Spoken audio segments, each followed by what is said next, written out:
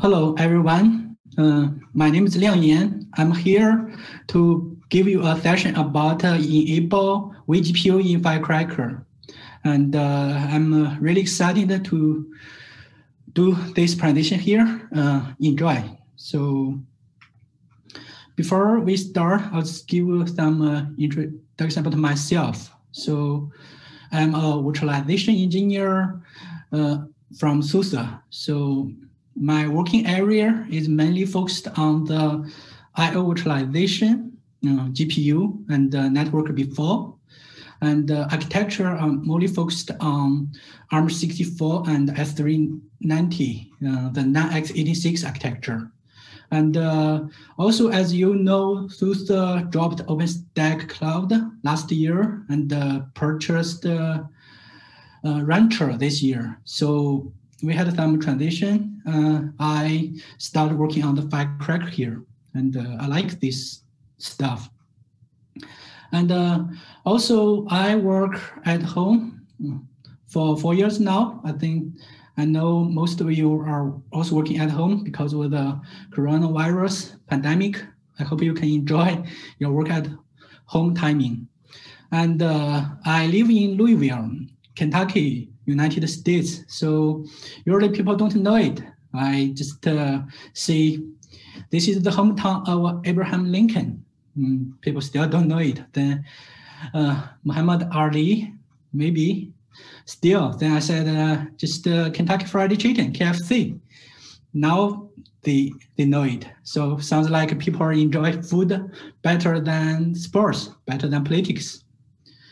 Anyway, this is just a joke. So let's back into today's topic.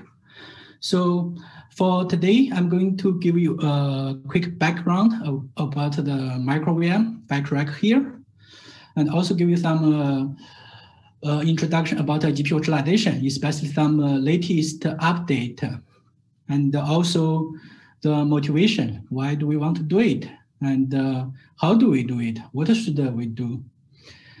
Since this is a journey, exploration journey, so I'll share some thoughts after that. So at last would be the QA part, but you can type in your question from our platform, the chat platform. So I would be glad to answer. So let's have a quick look on the micro VM here. I think it's not strange for you guys, and for me, I also followed this topic for a couple of years. There's a lot of a couple options here, like QEMU Lite, QEMU Lead, NEMU or QEMU Macro VM from last year. This is QEMU based, and Firecracker, Rust VMM based, but it's earlier than Rust VMM. Anyway, and also some other like process level, the API, like gvisor here. So it's not my intention here, so we just keep it. If you look at those VMs here, you may see something in common, like they are not considered as a VM, but more like a container, and they also work as a container. There's only like maybe one workload under it, and a very short life cycle, and just need it's safe, and the architecture is light, the running is fast. Here's architecture for Firecracker. You could see it's highly integrated with container here, and I think that's the main usage for them too, for the micro VM. And we'll take a quick look to the GPU side. So I think everyone using GPU today. But looking at the GPU, you may see there's two mainly uses for it, graphic and computing. Graphic like the game streaming, 3D rendering, and computing is more like popular today because of the AI machine learning, and you know that there's two different types for this kind of machine learning. The training, train a model based on the huge data sets and the inference. Like you already have this trained model, just do some judgment. So, and then the GPU virtualization. And I think a lot of people already done this topic from a low level. And we couldn't know that, like you can see pass-through, GPU pass-through, that's a basic one. And there is also a full GPU virtualization. And there's a soft way to do it, MDV, mediated device, Intel and NVIDIA doing it. There's a hard way, like SRROV, and AMD did it. But NVIDIA is also jumped to it too. And ARM also, so you can see here. This is the 800, just announced this May. And you can see there, this called multi-instance GPU actually are SRIOV based. And one interesting part is that it could also be used for a CUDA application directly. So, and a user case is like you can use it in a container. So looks like all about container today. And ARM is pretty new, and they just announced its GPU virtualization solution last month, I think. And interesting part is its user case. They are mostly used for vehicle autonomous driving, and basically for this automotive enhancement. And this is a new user case besides the training and inference scenario there.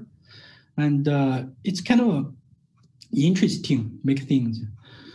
Anyway, so they also have, and based on the architecture here, it also looks like hardware based. And yeah, there's also other GPU. I've been working very closely with all those vendors in SUSE, like the NVIDIA, ARM, and also AMD, Intel, and even some other hardware accelerator like FPGA and neural NPU, like TPU, some stuff there. So, but we are talking about the GPU here, so let's just focus on here. And now comes to the motivation. Why do we want to do it? Like, I guess generally because people want it. It's quite popular for AI and machine learning today. And some people just want more from Firecracker. Like, yes, you are wonderful, but why don't you provide this more? The other side is about the GPU virtualization. Like we could see that I/O virtualization is actually become more powerful now, and it has its own virtualization capability, and which is independent with the general VMM. And like we just saw the 800 there, like you could just use its vGPU for application. So that's a good case. And also people are talking about it in Firecracker, the GitHubs here, like a couple here, and generally people want it, but there's some conflict here, like because Firecracker has its specific purpose, mainly for the serverless computing. And so in this case, they may need to run tons of workloads in a host. In that case, they want the oversubscription, and also they want a better performance during the workload switches. And vGPU virtualization seems not good. But anyway, I'll still show you how to do it here. Like I said, I just new to Firecracker and Rust VMM stuff, but I know vGPU and also QEMU. Good part is that most of its work is still reused. like the host side MDV or SROE, and is created for the vGPU, and we share this. And the KVM side, Firecracker is still using KVM for it. So those parts we don't need to care about. And we only care about the VMM, the part, like if we're using the VFIO PCI pass-through, basically VMM just needed to create a PCI device based on the host information by like accessed by VFIO function here. And the other part is that Cloud Hypervisor, this is a project based on Rust VMM. It implemented VFIO binding and VFIO IOCTLs. I think that makes the whole process much easier, doable. From here, the VFIO binding is kind of some header files automatically generated by the binder gen. And you can see there's just some header files for the function definition from the KVM or host side. And the VFIO IOCTLs is the mainly implementation. So now things get clearly and easier. So what I did here, as I said earlier, I'm working on the GPU virtualization. So I have a lot of fancy hardware here, the vGPU, V100, NVIDIA V100, Intel GPU, and I also have this old AMD GPU here. And I'm working on based on the 315 SP2 OS here, and also running the VMM. So I from my thought, I think I needed to run through with the Cloud Hypervisor. That would make things easier. Like if it could work, and if not, what's the problem? After that, I can just backport or refactor to the Firecracker. So things are pretty clear. And during my try on Cloud Hypervisor, I found most of them could work, only like a vGPU. It's like once I parsed the MDV inside, it couldn't get through. So looks something wrong with the GPU driver during my debugging. But I'll follow that later. But anyway, I mainly use the Intel vGPU here because it's open source from either side. And now back to all these, like I checked how Cloud Hypervisor make it work. And in order to that, I need this kind of creates here, the VFIO binding and the VFIO IOCTLs. This is the two main creates here for implementation. And also need a PCI. As you know, Firecracker only has this MMIO bus. So we needed to implement this PCI bus there, and then just some VMM, like we needed to follow the whole process and then implement it in Firecracker. And also need some dependencies like the VM device manager, and the VM locker, and the full PCI implementation. I probably moved much more codes here because I just, as the first step, I just make it work. Then I can get through all the code carefully.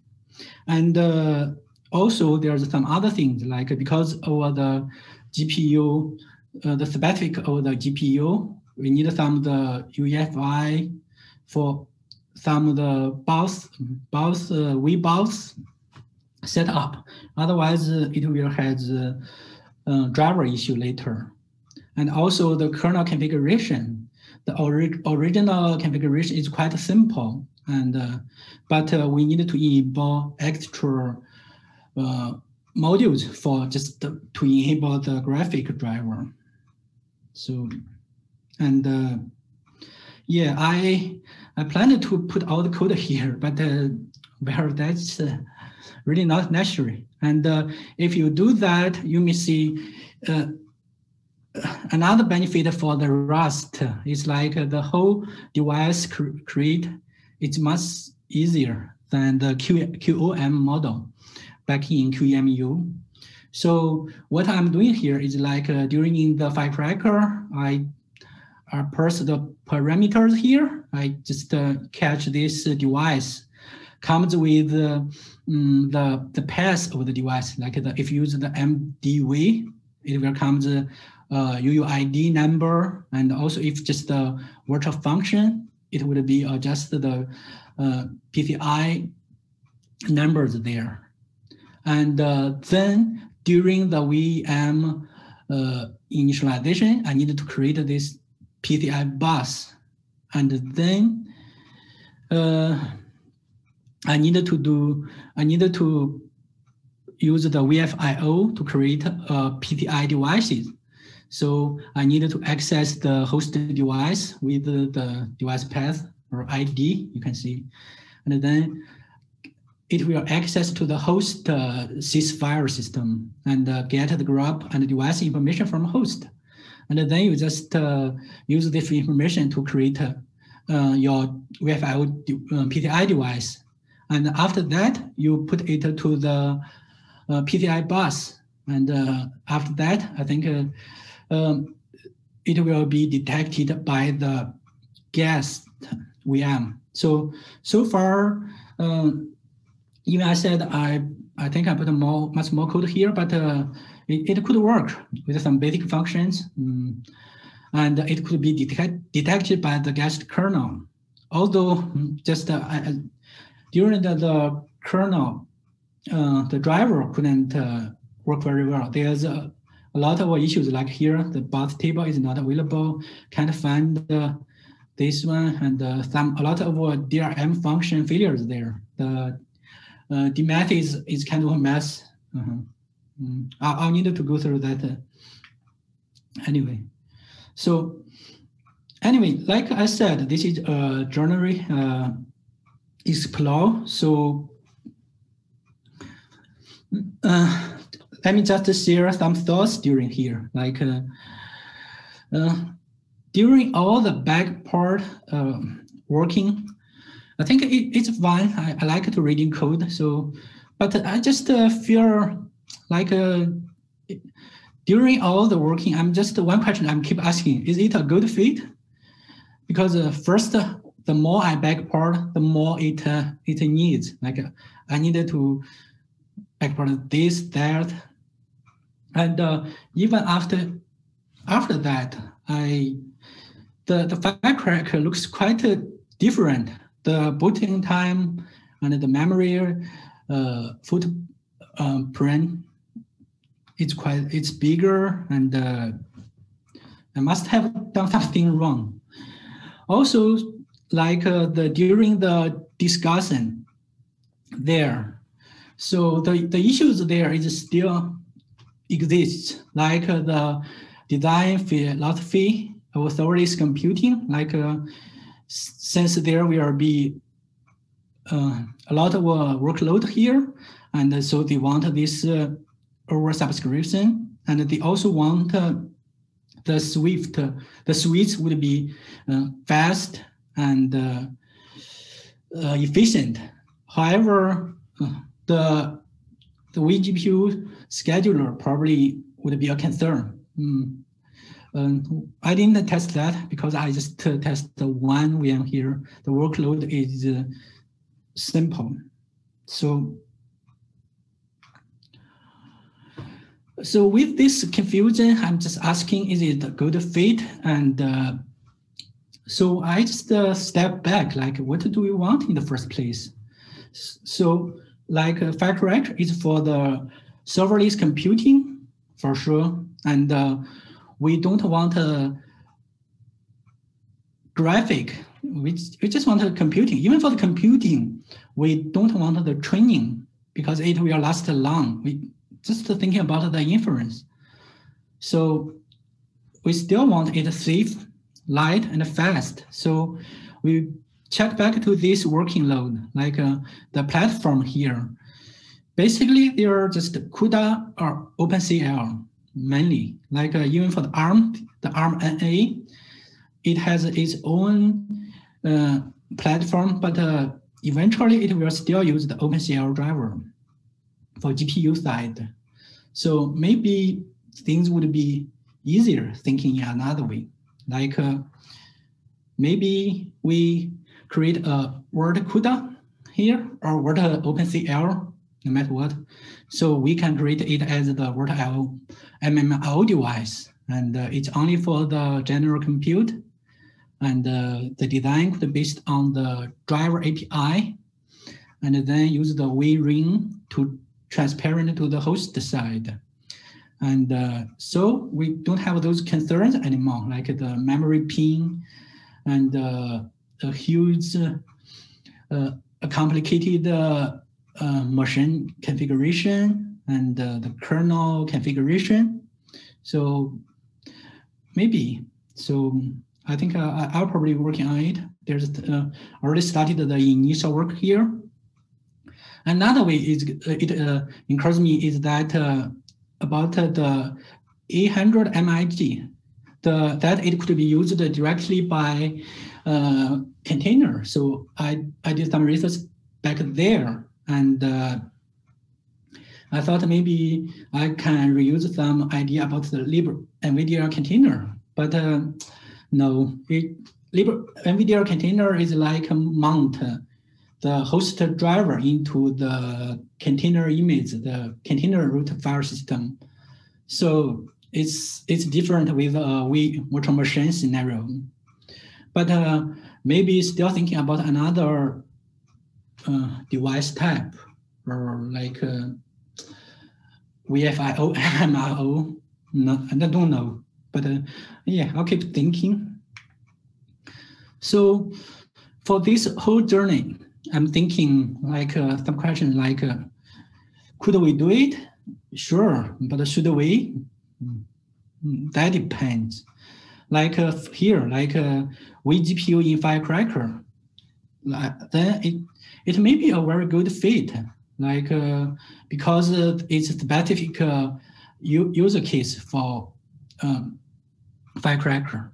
But if we jump out of this scenario, thinking about the ARM, the autonomous driving there, that's a different scenario. Like maybe the workload maybe not that heavy, but we still want some GPU computing here. So, and we still want it like a safe, light first. So this may be a good match. So yeah, so that's totally depend on how you want to use it. So I think for this one, I will still implement it eventually, even not for Firecracker, maybe design a new VMM based on the Rust VMM, like just for some vGPU scenario or AI machine learning scenario. That would be fun, but really need to optimize the code carefully. Or just we discussed earlier, just use a different device model. I think it's doable. I also did some research here. Some paper from school already implemented it with a different way.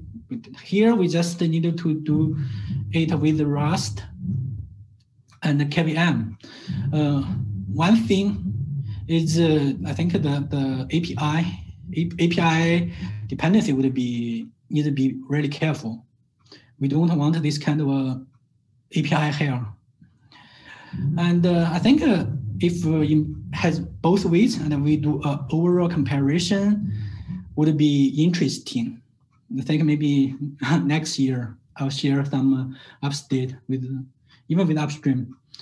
And the last thing is that, yeah, I think I like the Rust VMM Firecracker very much. Like especially for creative device, it's much easier than QOM, if you know what I mean. And I think that's it. So if you have questions, and typing from the chat channel and, or email me.